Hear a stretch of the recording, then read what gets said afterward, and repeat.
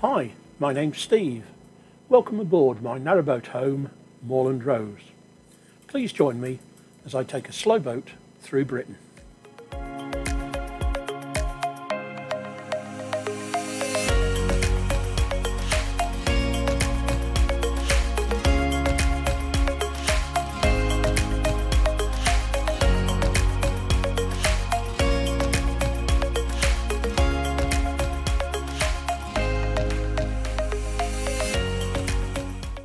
This vlog picks up at Road Heath.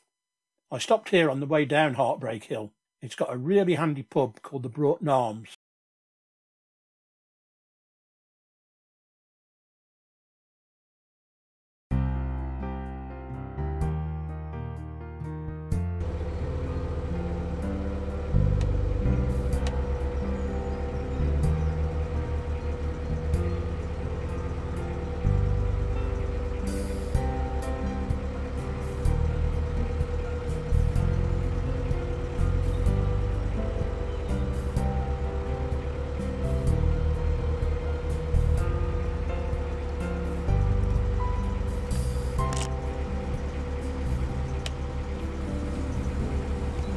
On Heartbreak Hill, it's never far before you come to another lock.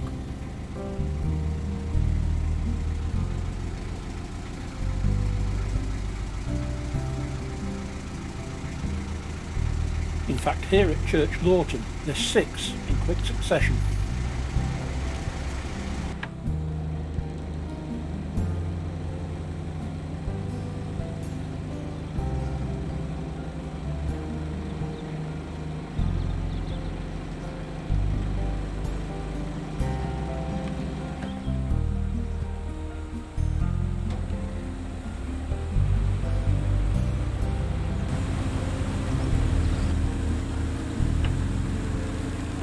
My technique varies from lock to lock. Here there's no gap in the downstream footbridge to pass the rope through, so I take the boat partly into the lock and throw a rope ashore. I can then go ashore from the stern, climb the steps and retrieve the rope at the top, and then pull the boat in by hand.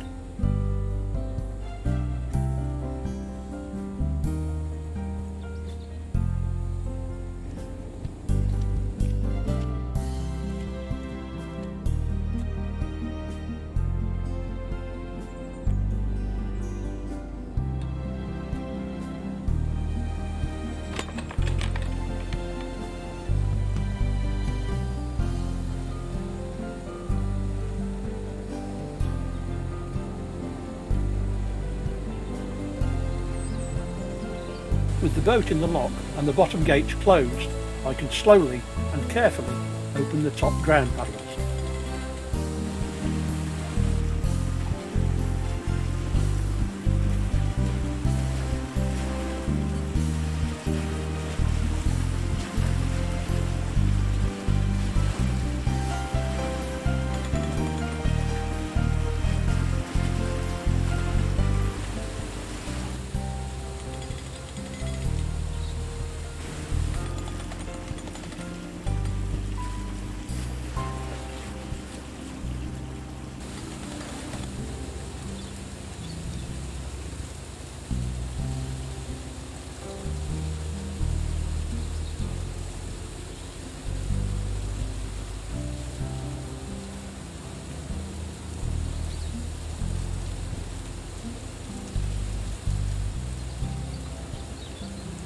With many single locks, especially these on Heartbreak Hill, after the initial inrush of water from opening the paddle, the water passes beneath the boat, hits the bottom gates, and then pushes the boat forward, holding it against the top gate. But make sure that the sliding plate is in good order.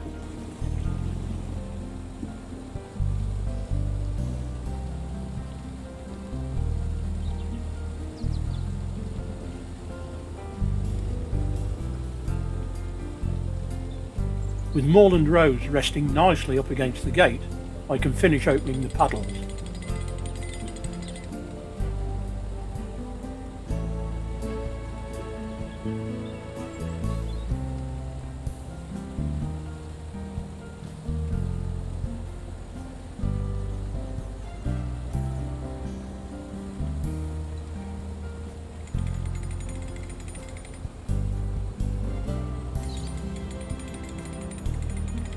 In a flight of locks like this, once I am certain that the boat is safe, I can go up the flight and prepare the next lock.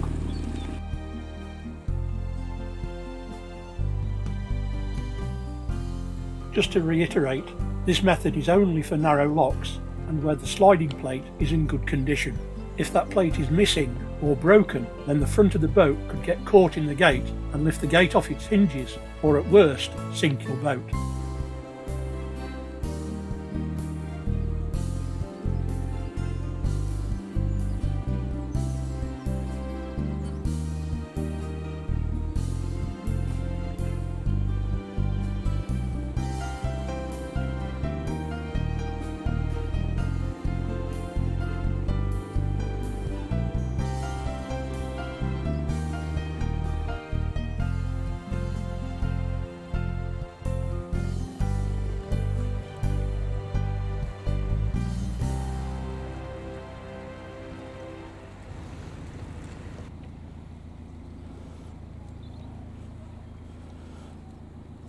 These stone pillars are all that remain of the entrance to a blacksmith's forge, built alongside the locks to provide services for the canal horses.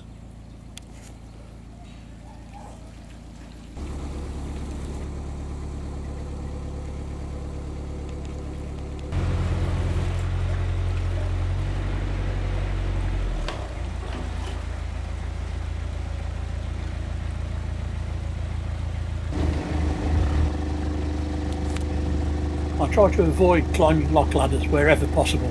They are normally wet, muddy and slippery.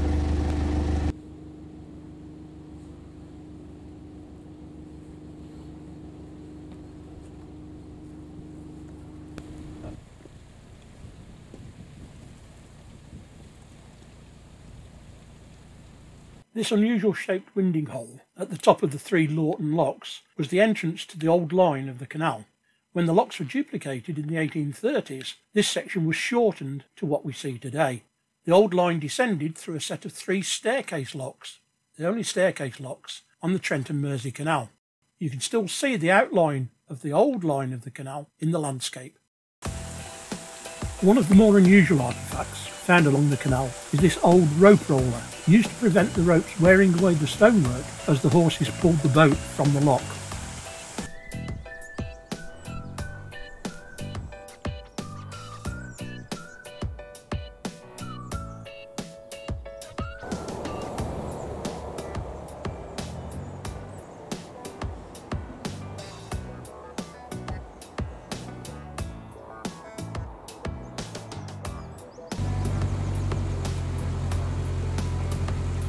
With the boat coming the other way at Red Bull Lock, I can leave the gate open. I could have left the paddles up as well, but I think it is polite to close them. Besides, the crew going down might not see that they are open and open the lower paddles and let water drain straight through the lock. I love it when a plan comes together.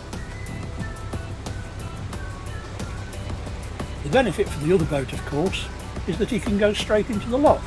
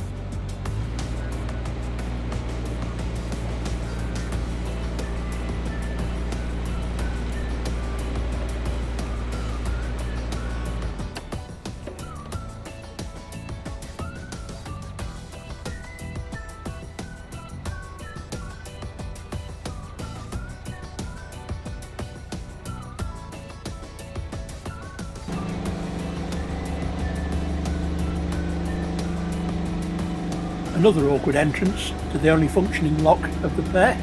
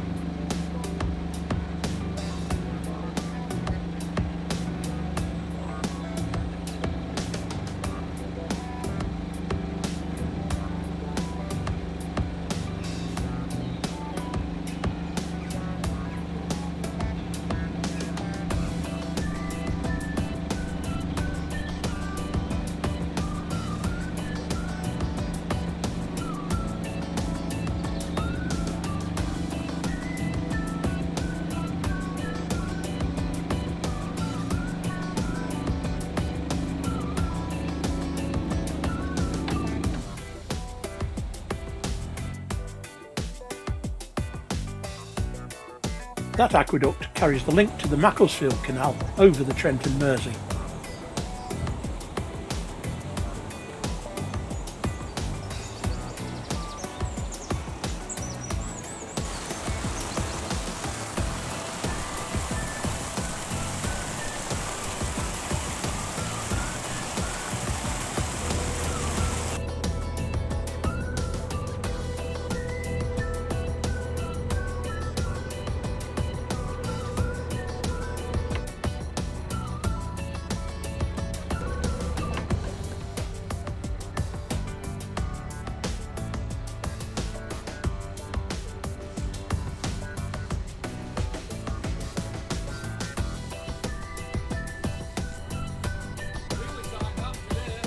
And so to the final lock on Heartbreak Hill. Fortunately there is another boat just coming out, so the gates are open for me. Whoops, nearly forgot to take the chimney down for the very low bridge before the lock.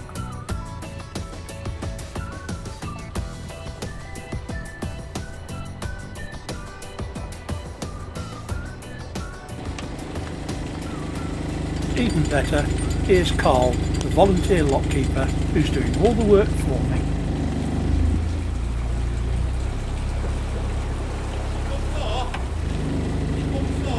Yeah, you can do. Bit more. Yeah.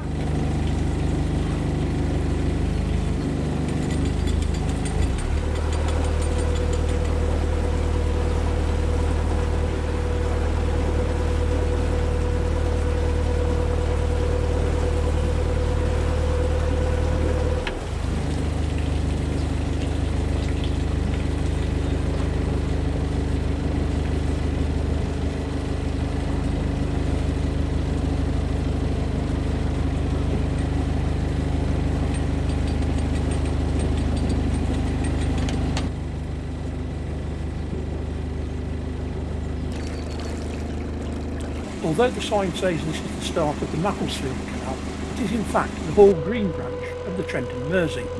Macclesfield starts at the stop lock about a mile up the canal.